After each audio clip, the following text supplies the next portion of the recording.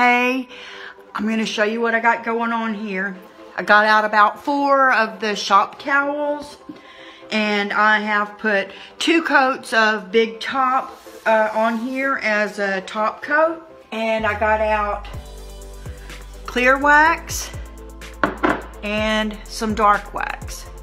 And instead of making my own wax, I decided to go through the dark, just go with the dark wax because it does match pretty well with this and it's gonna look good. This piece is done and we're about to do the top so I can show you the whole part. But I think this turned out great.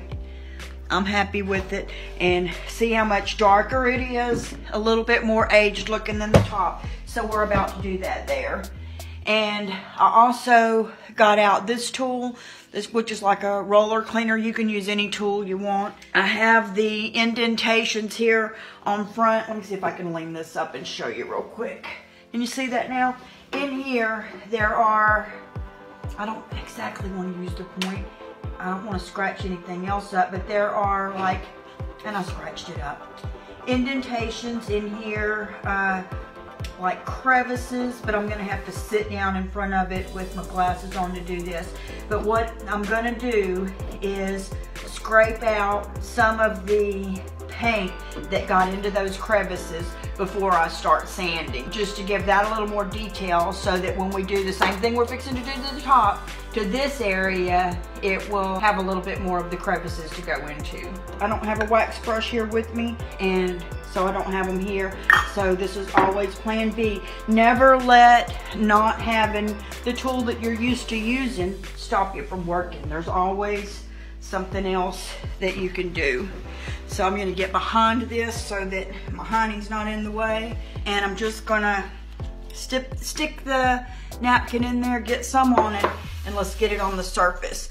The reason that we do this is if I was to go straight on, and I'm getting these edges too, if I was to go straight on with the dark wax, it would very possibly be too dark in some of these crevices because I did leave this a little bit rough in some areas, and we are wanting that to show up, but we're not wanting it to, you know, look like we dropped soot on it.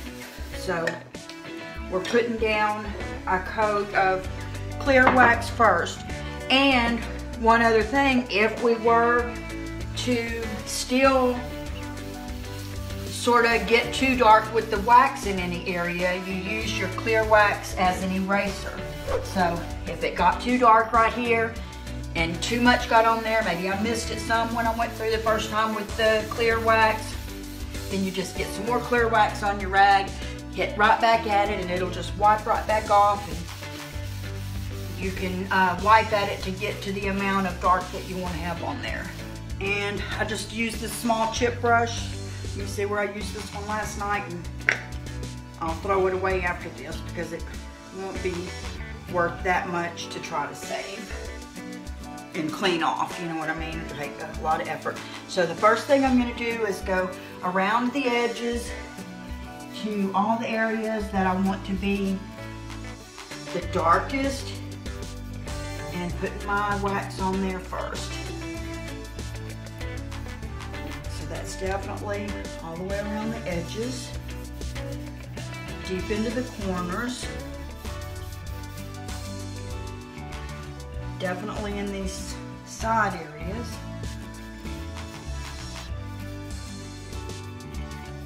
Just trying to a little bit stay in the direction of my brush strokes as well. You normally don't do a really large area at one time, so I have all this on there and I want it to be sinking in, but I'm going to go ahead and start on this end,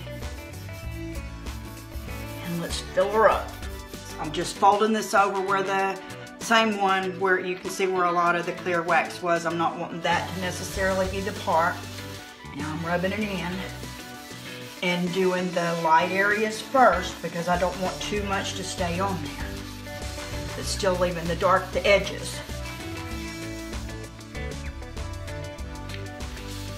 You can do this with a soft cloth, an old baby diaper, one of these lint-free shop towels, or a wax brush, and buff it off with whatever kind of towel you have. I'm going to go ahead and go my first sort of stroke around these edges a little bit because I don't want it getting too dark and showing where the actual brush marks were. And look at where this sort of ended. Continue. Get down in those lumps and bumps and crevices.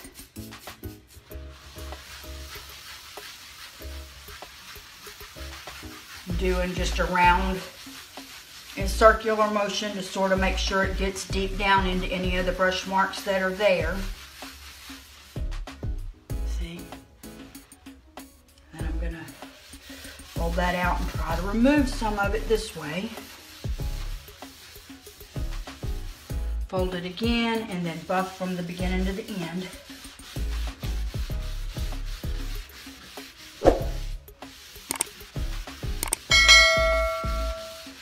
Definitely looks a lot older. Can you see the difference there?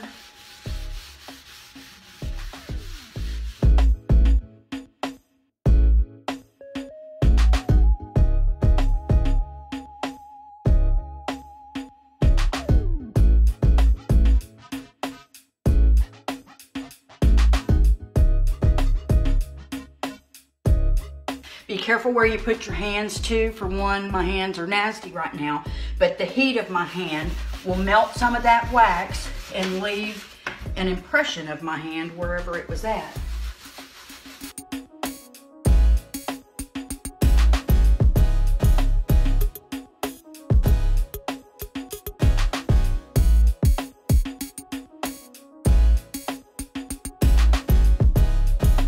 Putting the top coat underneath this, it was not absolutely necessary, but for one, when you're going to use a dark wax, it keeps it from penetrating too much and really ruining your finish, so it makes this job that we're doing right now a lot easier. But it also, even though wax gives a protective finish, the top coat gives a better protective finish. And so since I'm thinking that someone may use this for a desk in the long run, the top surface needs a little more protection than just wax would give. If you just wanted wax and that's the only finish you wanted on there, and that's all your client wanted on there, you can do that, but you will have to apply wax again about every 6 months to keep the finish up. Even though, you know, with this particular clay-based paint, the DIY paint, it's gonna dry to cure in about 30 days to a hard finish. It's still, if you're gonna want the nice finish on top, you're gonna need to re-wax. But with it having the big top underneath there, that's the re-waxing becomes something you can do, not something you need to do.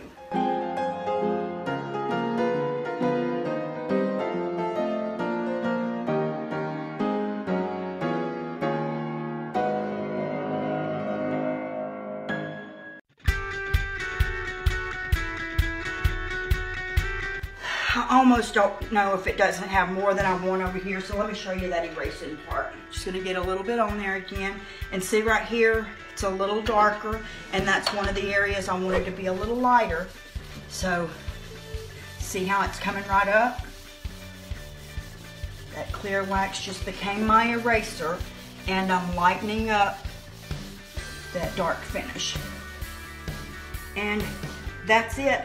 I may, probably won't, but I could try to give this a half hour or so and buff it again.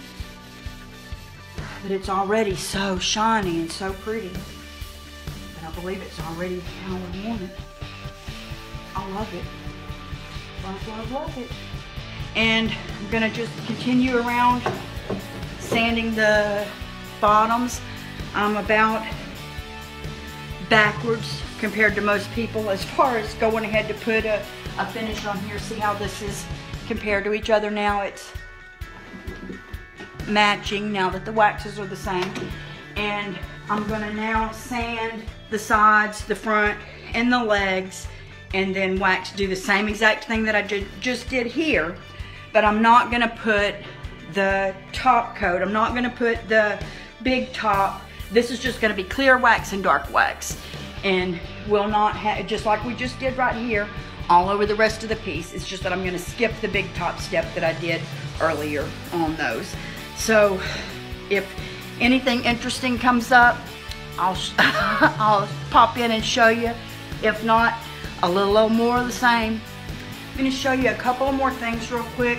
I'm sanding on these pieces, and I'm gonna show you this one first, where this has really helped. I'm using my green scrubby, and I sanded first with my sanding pad and got it relatively smooth. Now I'm to the areas where I want to go a little deeper and a little bit more distressed, just on the edges and where the seams are and crevices are and things that I want to make sure are worn a little bit, that we're going to use the dark wax on over later. And I'm just pushing this down in my water, dampening the end of this, so that as it's scraping off around the edges to distress, it's also pulling off a little bit more of the paint in a couple of the areas where it would look nice for it to go down a couple more layers deep.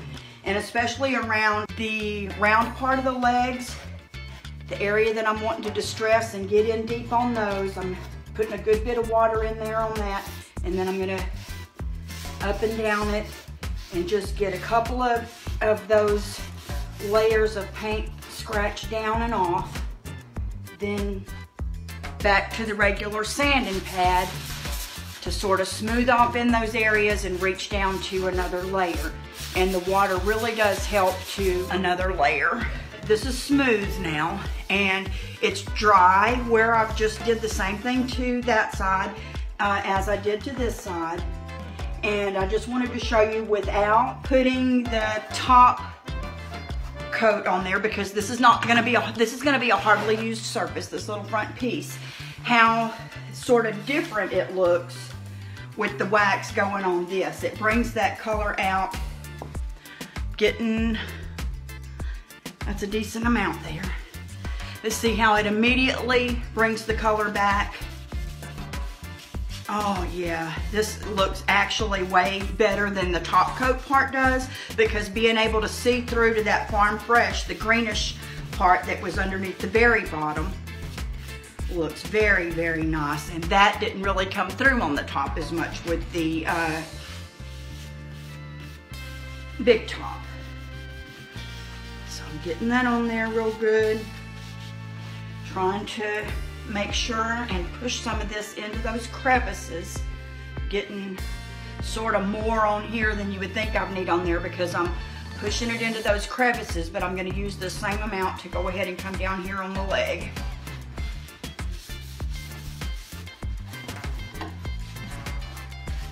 And then we're going to do, as soon as this is on here real good, we're going to do the same thing and go back over it real quick with the dark wax. Now I'm just gonna, where's that brush? Here's the little brush I was using a minute ago. So I'm looking at the areas that have details. Let's get that dark in there, around the edges. I'm gonna do this top piece first and then come back and get the leg. I wanna just make sure and get my first amount there. Then I'm gonna go ahead and go with my brush strokes and get it the rest of the way. And let's start with the center. See how much darker it is there than it was on top? That's because it's absorbing in more faster, because it didn't have the clear wax. I mean, it didn't have the big top beneath the clear wax to protect it. That's obviously way too dark. Buff, buff, buff, and then we'll erase.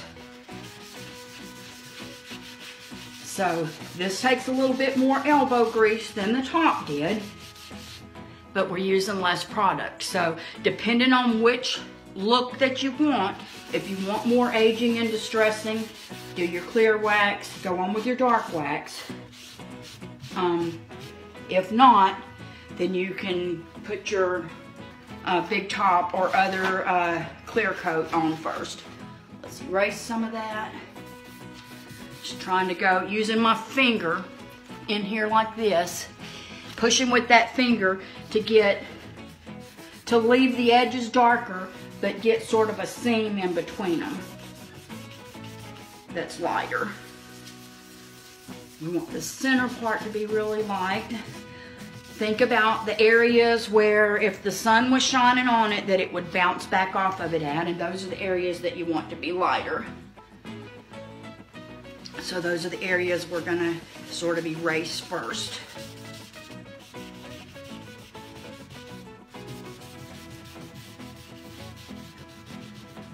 See how it's lightening up already? Now let's spread that out to the edges. Erase a little more of that.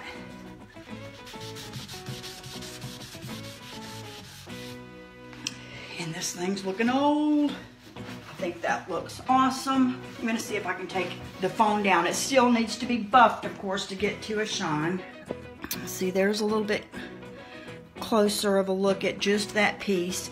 And there's the one that has been sanded, but not yet waxed and detailed.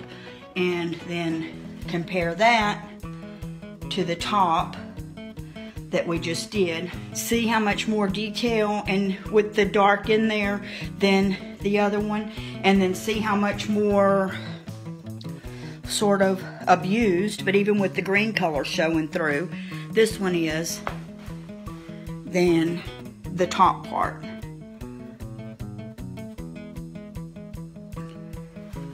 There's the whole top.